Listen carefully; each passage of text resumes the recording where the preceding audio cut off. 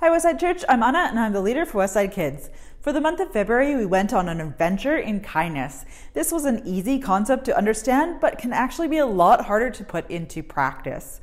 We learned about some ways that Jesus showed kindness and about all the different people in our lives that we should be kind to. This month, we're looking at how God can help us make peace with the people around us. We're also celebrating Easter and remembering how God made peace with us through Jesus. Because of what Jesus did for us on the cross, we can have true peace that lasts forever. Our theme is connected, which will remind kids and families that not only are we connected to God, but also how God designed us for connection with each other. The month's main memory verse is this: if possible, live in peace with everyone. Do that as much as you can. Romans 12, verse 18. We will also have a second memory verse during the Easter weeks. God so loved the world that he gave his one and only Son. Anyone who believes in him will not die, but will have eternal life. John 3:16.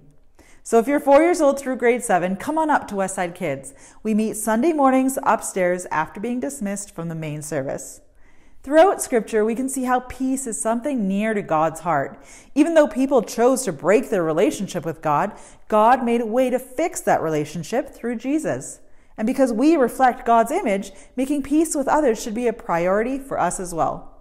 That's why we're highlighting some passages and stories about peace to help kids understand more about how they can be peacemakers in their world.